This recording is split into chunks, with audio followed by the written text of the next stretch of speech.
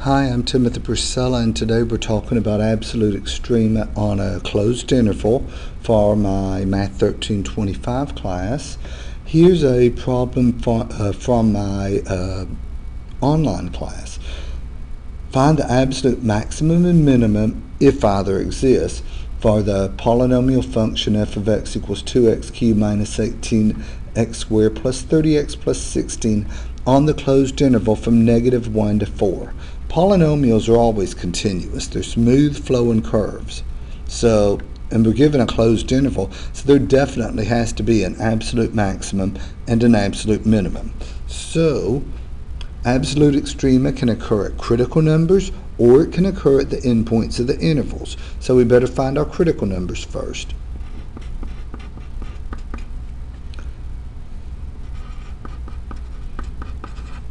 Let me write the problem down. So we'll find f prime. That's a 6x squared minus 36x plus 30. And we want to know, when is that derivative equal to 0? When is it undefined? Well, it's always defined, so we don't have to worry about that. Set the derivative equal to 0. I notice we have a common factor of 6. I'm going to multiply through by 1/6 to get rid of it. That's the same thing just as dividing by 6. So realize you can do this to the equation. You can't do it up there in that line there. So 0 divided by 6 is 0. We have an x squared minus a 6x plus 5. And this is factorable. We can, hold on, let's see, there. We can use an x minus 5 times an x minus 1. And that's going to give us two critical numbers. My two critical numbers will be 5 and 1. Those are my critical numbers.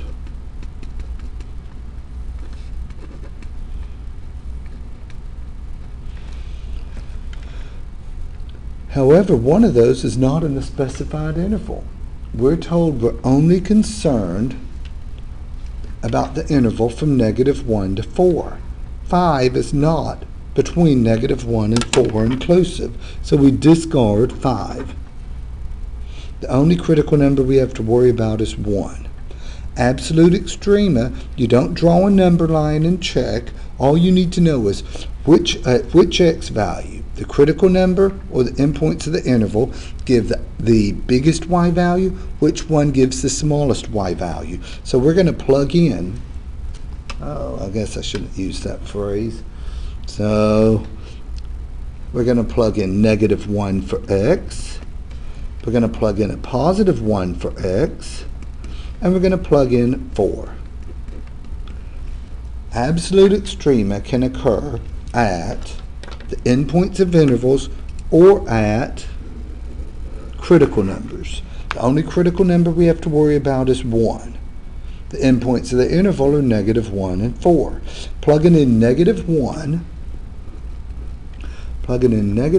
we have a 2 times, and we're plugging it into the original function. Whenever you're creating y values, that's where you're plugging it in. So -1 squared plus 30 times -1.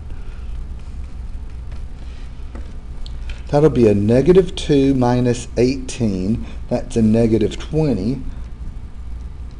Minus an additional 30 plus 16. I'm getting a -34. Well, who knows? Maybe that'll be the absolute minimum. Plugging in a +1, you're plugging it into the original function.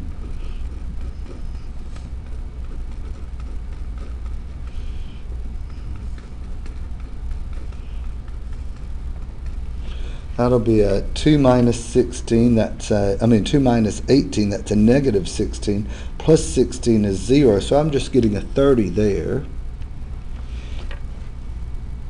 One more, plugging in a 4. minus 18 times 4 squared plus 30 times 4 plus 16.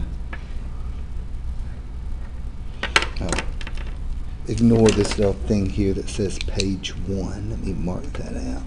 Oh, there. I'll just mark that out there. And plugging in the 4 for x, we're going to get a negative 24. So we definitely have an absolute maximum. We definitely have an absolute minimum. The biggest y coordinate, the 30, this is my absolute maximum. I'll just label it max. The smallest y value is my absolute minimum, so I'll label that min for min. So coming up here, I'd fill in these blanks. The absolute maximum is f of 1, and its y value is 30. So f of 1 equals 30 is the absolute maximum. The absolute minimum occurs at negative 1, and the y value is negative 34. Let me write that out. F of negative 1 is negative 34.